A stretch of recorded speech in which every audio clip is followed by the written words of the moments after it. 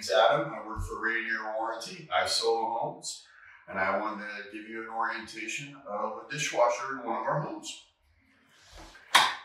This dishwasher happens to be a Bertazzoni dishwasher. We also use Bosch in our builds.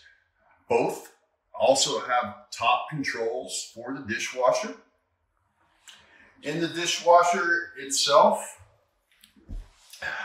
there is a lot of literature to read in the manufacturer's guide, but I'd like to take an opportunity to give you a physical explanation of how to maintain the filter that is in the unit.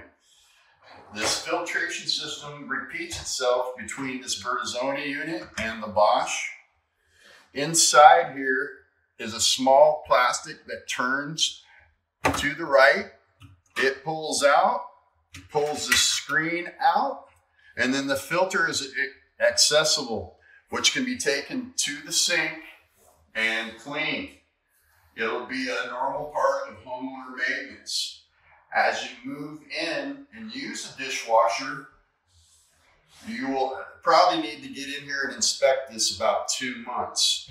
At that time, you'll be able to take an assessment of the filter, and then you will know how often that you need to clean it.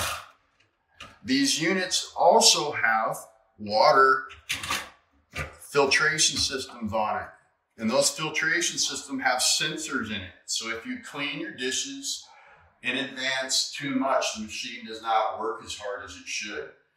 So don't leave the food caked on there, but don't clean it all off either. But that filtration system gives you the ability as a homeowner to be able to clean your dishwasher and maintain anything that was left behind. And if there's any other questions about any of the maintenance, please reflect to the manufacturer's manual that we leave in the homeowner's drawer. And that is an orientation of a dishwasher operations in an Isola home.